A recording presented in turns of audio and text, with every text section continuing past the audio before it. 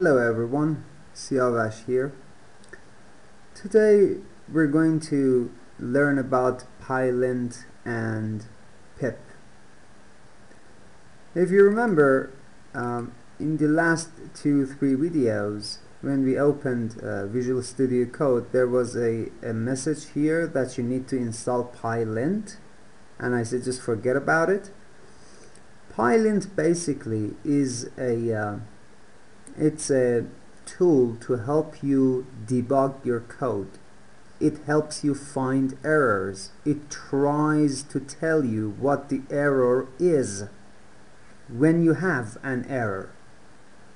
So when that message come here and says you need to install Pylint, you just click install, and I don't know, 80% of the time it installs based on your Pip version, your Python version.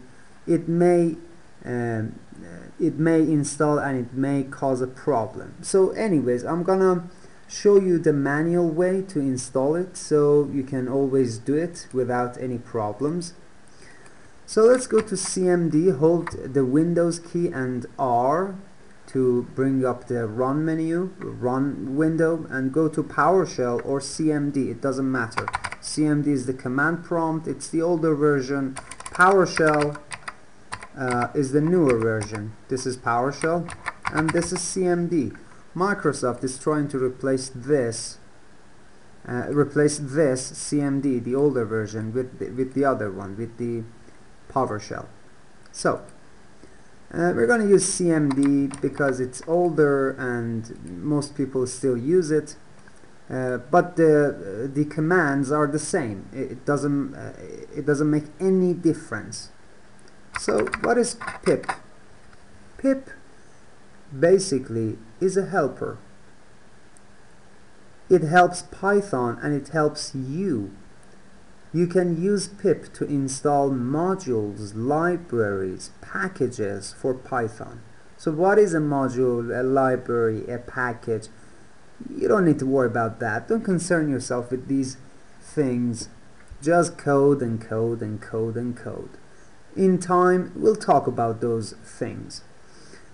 Basically, when you wanna write a program, sometimes you need to do some specific things. Like, say you're writing a web application.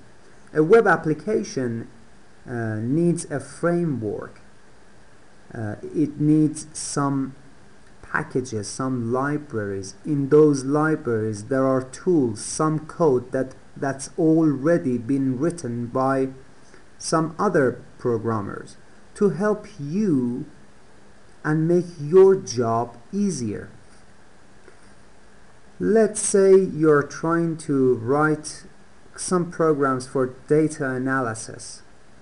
So you can do it from the ground up, from scratch, but you can use some packages, some libraries, some modules, whatever you want to call them, that's been already written for you. You just install them and you call them, because technically you call a function. You import them in your program and you call them. Anyways, if you want to install a module, a package, you use Pip. So Pylint, as we said, is a tool, a package that helps you debug your program. Basically, it tells you where your errors, your syntax errors and stuff like that are. So to install that, we use Pip. First, we're going to update something called setuptools. That's some binary files that you don't need to concern yourself with. Just update them. It helps you in your installations and packages, and when you want to download packages. So we say pip install update setup tools. Mine is already updated, so it says everything is satisfied. After this, you say pip install, and then you type your package name, your tool name, your library name, whatever you want to call it. What do we want? We want pylint, so we say pip install pylint. Hit enter, and it says it's satisfied because I already installed it. So it says it's satisfied. If you got an error, sometimes you get an error. First step is to upgrade setuptools and then install Pylint. If you get the error again, then upgrade your pip and then install Pylint. 99% of time it's gonna work and there is no problems. If there was a problem, sometimes it's because of the permissions, so just be aware of these things. Now, how do we update pip itself?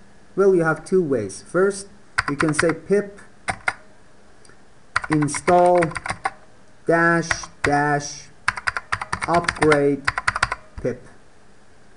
Enter. Now it says pip is up to date. Obviously it is. So that's how you try to upgrade pip. And if your pip is not up to date and you use pip, if you look carefully at the end of every usage of pip, there will be a statement that says use this command to upgrade pip. That's another command using Python compiler itself. So that's your other choice. But basically what I told you here, if you do this, you're not going to have any problems. Now let's go back to Visual Studio Code.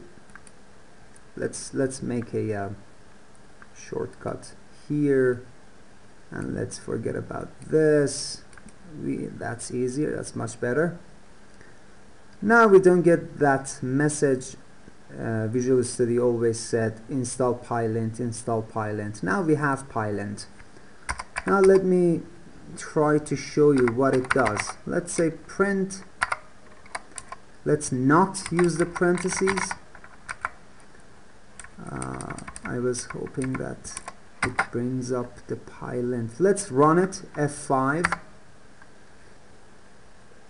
See, this is Pylint. As you can see up here, it's Pylint.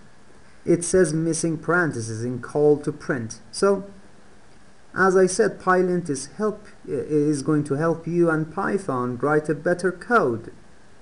It's going to help you debug your code, troubleshoot your code, find errors in your code, whatever you want to call it. Alright, that would be enough for this video. I'll see you in the next one.